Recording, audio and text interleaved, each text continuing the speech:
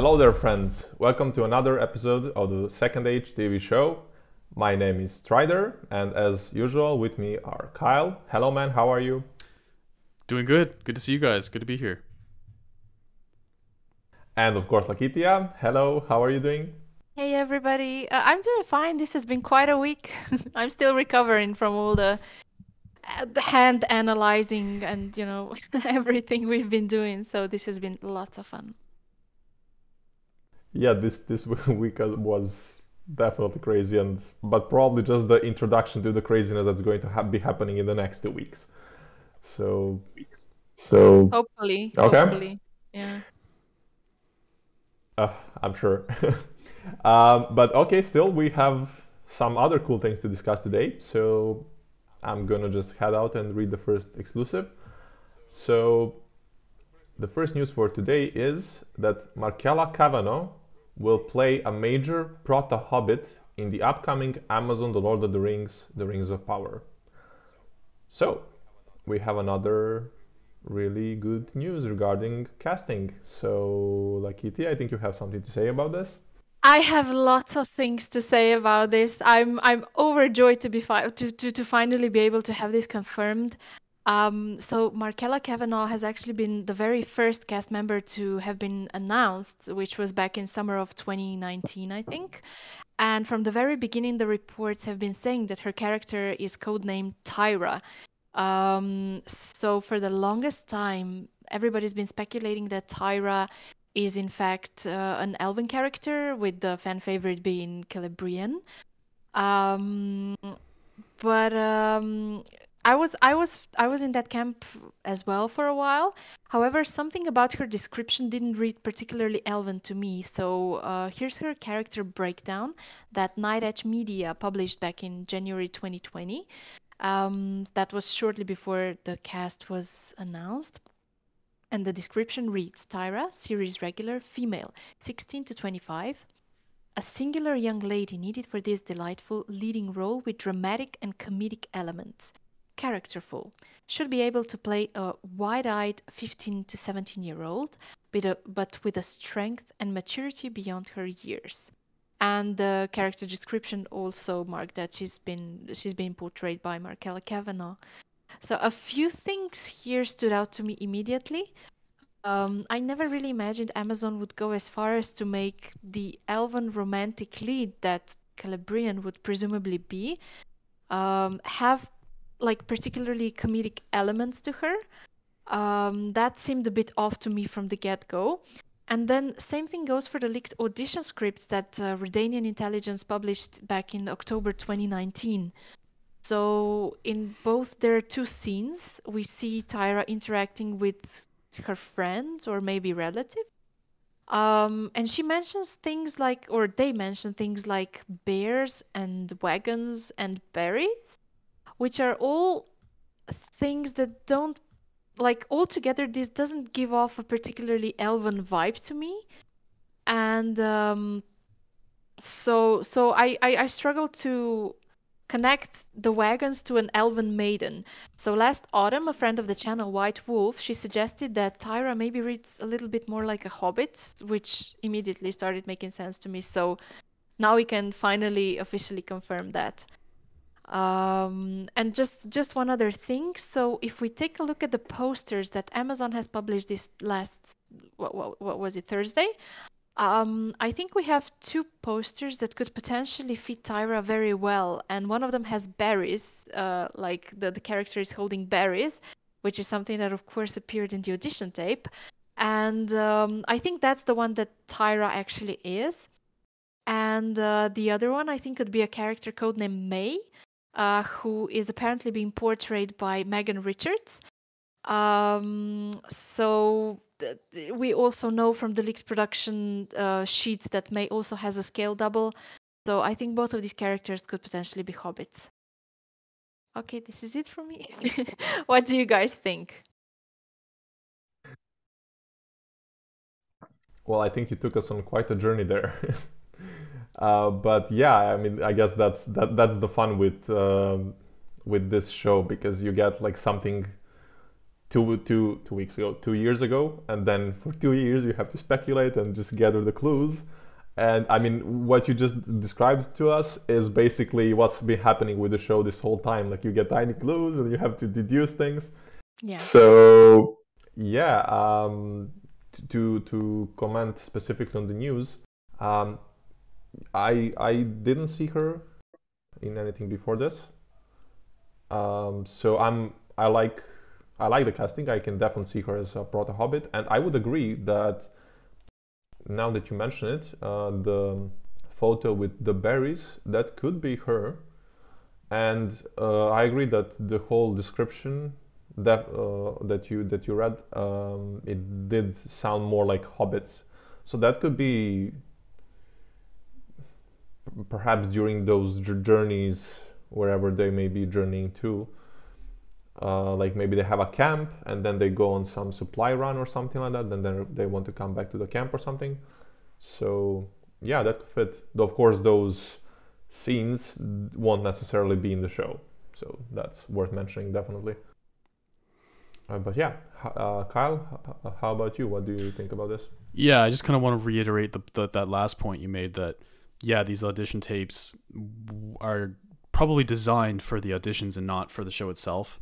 But I think it gives us a clue as to the context around the scenes that these actors will be portraying their characters in.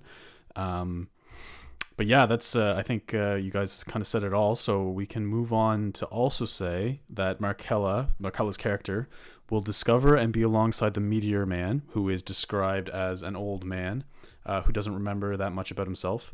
The Harfoot tribe discover the man from the asteroid. Daniel Wayman will be playing the Meteor Man, which character this is, we don't know yet. But we do believe that Derek, which is a character description from Night's Edge Media that we had discussed a couple times on the show already, could be a potential candidate for this role. So it's a series regular, male 35 to 50. An amazing leading role for a methodical, thoughtful, and immersive actor. He vacillates between stubborn gravitas and a sense of sweetness and innocence. An enigmatic figure, he is initially curious, childlike, and very out of place from his surroundings, but with a deep and primal sense of purpose that drives him underneath it all. So yeah, we this kind of sounds like someone who comes from space and lands and is concussed or something and can't remember everything and is out of place from his surroundings, but knows deep down that there's something that they're there for, and it'll be interesting to discover what that might be. Yeah, indeed. And can I just say, I think Fellowship has confirmed on the Council of Fans live stream that this person from the Meteor is the one that's holding an apple, I believe. And I think that matches as well, because at the top of that picture you can see like the ends of a beard, like a longish beard, and we do know that Daniel Wayman has been sporting this long lush beard throughout the filming. It's by no means conclusive, but I think it's another evidence that this could indeed be that actor. But yeah, for me, this really does sound like it makes sense. I mean, somebody who's arrived via a meteor would be a little bit confused, perhaps. So that's why I think the Derek character description could be very fitting. But the whole context around the scene, I wonder where that's gonna lead us. I mean, the hobbits discovering this person. I'm really curious to see how that relationship then builds up. Is this the relationship that's going to be like a central theme of the show between this confused older man and the hobbits? Is this a potential friendship that's developing here? I know a lot of people have speculated, could this be a Gandalf-like figure, or could this be Gandalf actually himself? So I'm curious to see where that leads us. So I would say that I'm still not over the whole Meteor thing. I probably won't be until I see the actual scene and then have some time to think about it. I hope that they are, I mean, of course, and we keep mentioning this whole time, that we do not know the whole context of any of these situations that we are discussing. So maybe they did indeed find a way to just fit this in the narrative. I hope they did, but at the moment we don't really have too much to go on and to continue on. And for me, this is very confusing, especially having, you know, this Meteor man who is an old man, and having him interact with Hobbit. I mean, it would make sense to have, it would make some thematical sense at least to have some of the Maiar, I guess. Yeah, like, you know, maybe Gandalf, who knows? But that's just a lot of changing the whole lore and the timeline. It doesn't seem that necessary. I think that's the main thing. Like, it doesn't seem to have any particular point to it, to what we know generally about the lore of the Second Age.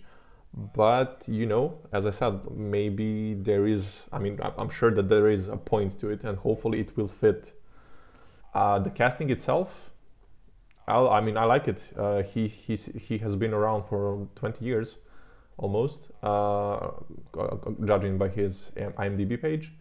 So I think whatever this role is, I'm happy with the casting. I can definitely see him pull off this.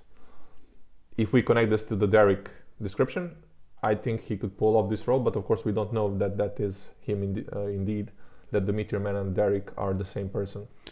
But yeah. Sorry. I'm done. I just wanted to say that did Fellowship mention yesterday that this person is potentially turning evil at some point? Yes. Okay, then it can't be Gandalf anyway, but there's that, and there's the, going back to the poster image itself, the apple. Like, does the apple represent something, or is it meant to just hint at the fact that this person is on the sets with the hobbits, or, you know, are we looking at some kind of, you know, does it represent the temptation, or what does it represent exactly? Oh, that's a nice catch. I didn't connect that to the presence of the hobbits in the scene that we were talking about. Yeah, that's a nice catch. Like, his whole outfit on the picture kind of reminded me of Radagast in the Hobbit films. I don't think it's Radagast, but it did give off those vibes. Well, it can't be, because there's no bird poop on it, so it can't be Radagast. Give it time. Well, yeah, but maybe they intentionally did avoid showing you the face, so that's true. The poop could be there. Very good point. I mean, yeah, poop is everywhere, so yeah.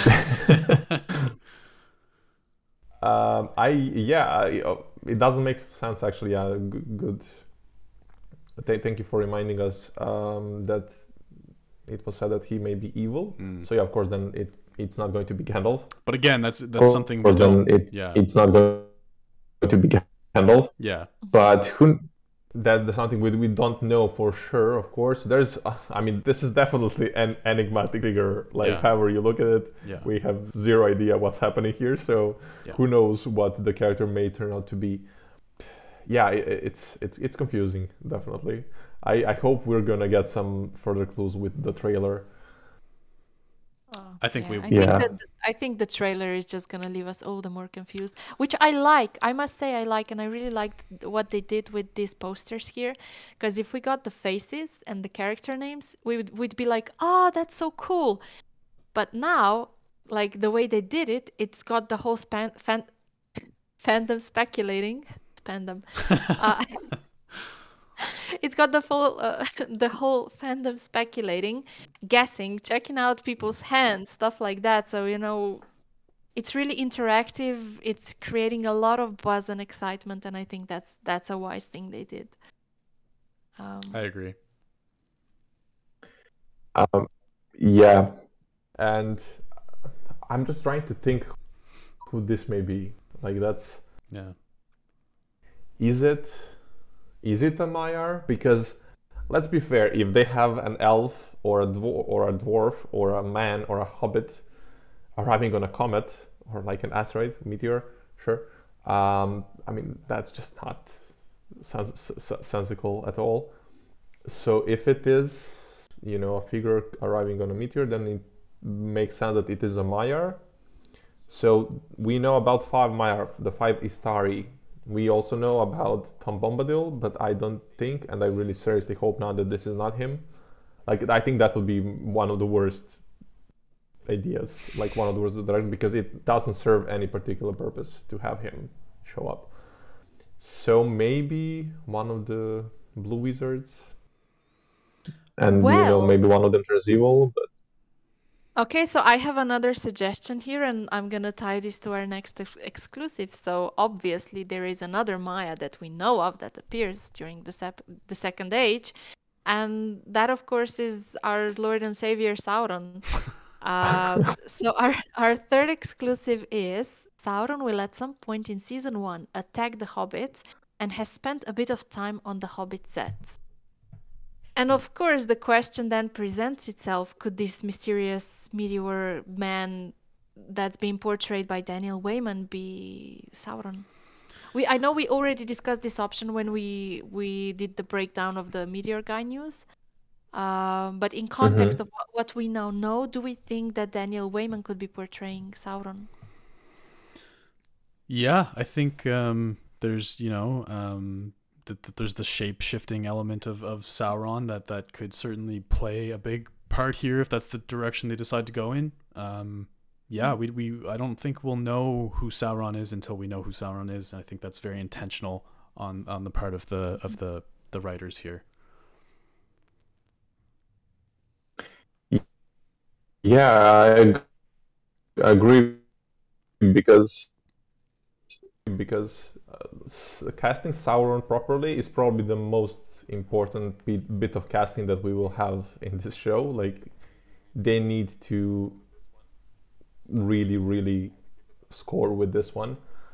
Now, I wanted to suggest that this may be Sauron after the fall of Numenor somehow. But actually it doesn't make sense, because his body was destroyed, and then after that he couldn't take a nice shape anymore, like a beautiful shape. His Anatar, high charisma, amazing being was destroyed. That's the end of sexy Sauron. But maybe they can just twist that a bit, just to have him not be the usual pretty afterwards. And maybe they will connect this whole beautiful, not beautiful, however you want to put it, with being old. Maybe they will make that connection, and then maybe this could be him after Numenor somehow. But still, it's I mean, it's possible that it is him, especially if he's going to turn on hobbits and attack them. The one reason why I think this isn't particularly likely, although I would really like the idea, is the fact that I'm quite sure it's a bit too soon for the downfall of Numenor. I'm sure it's too soon for seeing the consequences of the downfall of Numenor. I mean, I'm pretty sure we wouldn't be seeing Sauron returning to Middle-earth and having scenes with other characters after the downfall has already happened. Because that would mean that the future 4 seasons would all be about, the build-up towards the Last Alliance, and I don't think Amazon will want to skip the opportunity to make the downfall this huge event that it has several seasons worth of material building up to it. I agree with that. There's some weird pacing things there, but on the other hand, it just to go back to that point, we know that Sauron's physical form gets destroyed when the temple collapses, basically, right? So maybe, if, like Strider said, if they're playing on that idea that maybe he doesn't actually lose his physical form, if this character is able to arrive on a meteor and not have its form destroyed, what's to say that couldn't be the case in Numenor as well? Okay. Yeah, but then you mean this this event as a prequel to the Numenorian downfall, right? That's okay. the other side of the issue. Yeah. Okay. Possibly. Oh, okay. Yeah. I mean, I do agree that what I said about Numenor doesn't really make sense time-wise. It's just like one thought that I had. Like, I actually had this video in my head of, maybe there's also like some sort of a volcano, tiny volcano or something on Numenor, and then when it all goes to, where, then, he just gets launched across the pond to Middle-earth and just lands among the hobbits. That would be The something. Sauron Yeah, I don't know. effect. That would be just like the genie from the Aladdin cartoon or something like that. Like, Yeah. Yeah. I don't want to see that happen. Yeah. No, no, please. nope, Can I just say nope, nope. something else that's maybe freaking me out a bit? Um, of course, Amazon is doing their own thing and everything, but to me, having Sauron be aware of the existence of hobbits millennia before, he launches the search of nasty little Bagginses at the end of the Third Age, um, I don't know. Does this make sense? Because I mean, as far as I remember, Sauron wasn't really aware of what or who the hobbits are at the end of the Third Age. Of course, they could be doing this in a way that maybe Sauron, by the end of the Third Age, wouldn't be aware that the hobbits are still existing, or he wouldn't be aware where the Shire is, Yeah. since we don't expect these characters to be settled in the Shire. Yeah. But for Hmm. me, having him interact with the hobbits in any case, I don't like it at all. Yeah. I don't like the hobbits participating in these grand world-changing events. I don't mind their presence in the show per se, but given the importance they get at the end of the Third Age, I don't want to see them having the same importance just yet. Yeah, I agree with what you're saying there. Unless Sauron is somehow, in some way, in some form, by the end of the season or by the end of the series, under the impression that the hobbits don't exist anymore or something like that. Yeah, yeah, that would be my caveat. Yeah. Or if he's in fact the Meteor guy, the whole concussion thing and Yeah. him being a little bit Sure. confuzzled and Yeah. stuff Sure. could result in him forgetting all about the hobbits. Sure. It doesn't sound too plausible to me. It sounds like a very lame plot twist, It's a but possibility. of course Yeah. this is because we don't have any context, so it could be whatever. Yeah. Um,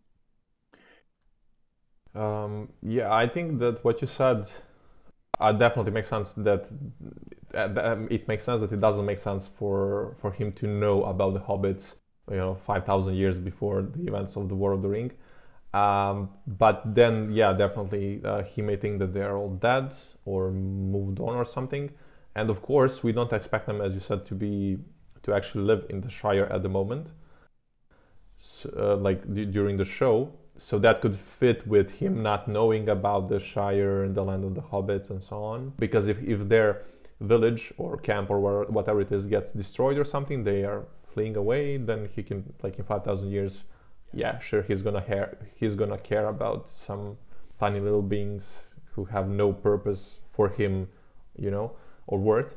So, I mean, there is room for them to deal with this issue of Sauron not knowing about them in 5,000 years from now. But I agree. I don't think this should be Sauron.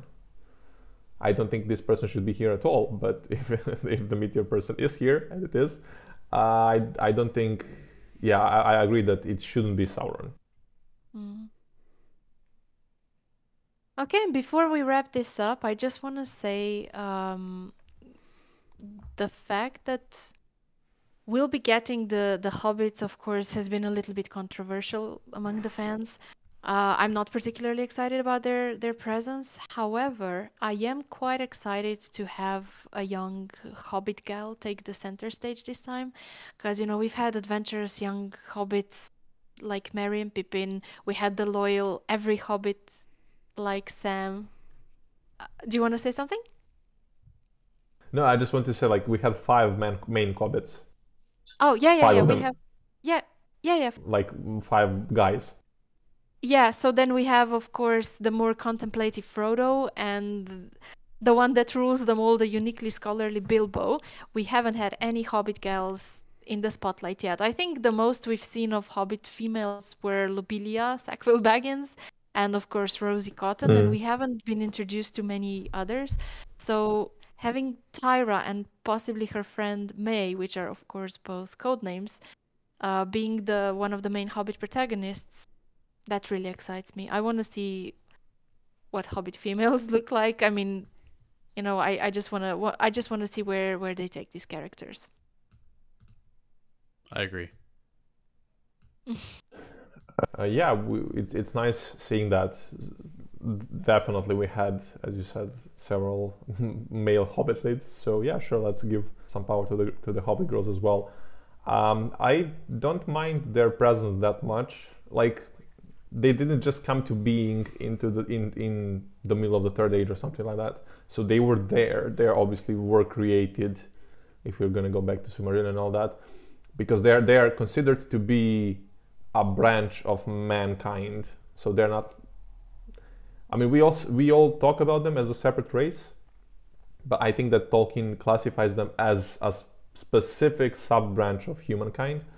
So I mean, they didn't just come to being, 1,000 years before the Lord of the Ring. Yeah. So it makes sense to show them. Why not? But as long as they do not play this huge epic role in this conflict, I'm fine with them. Like, yeah, let's just see some nice broad hobbits. Why not? Yeah. Yeah. Well, yeah. Tolkien himself said they likely spurred up in the Elder days, so they've been around, and I just hope they're handled well. That's all. Okay. Yeah. I think we covered everything we had for today. Yeah. Interesting news for sure. Do you have any final comments regarding anything of this? Any? I'm just happy to have this confirmed. I'm so happy that it's finally out in the open. That Markella Kavanagh's Tyra is a Hobbit. So, yay! I'm absolutely sure she's gonna be lovely. So, I'm looking forward to that. Let's cross our fingers that we get a glimpse in a trailer or a teaser in the next week or so. Yeah. Absolutely. Okay, well then I think that's all for this week. So thank you to people who tuned in to watch this on Sunday. Have a lovely week, and see you soon, maybe sooner than you expect. See you next time. Stay safe, have fun. Bye bye.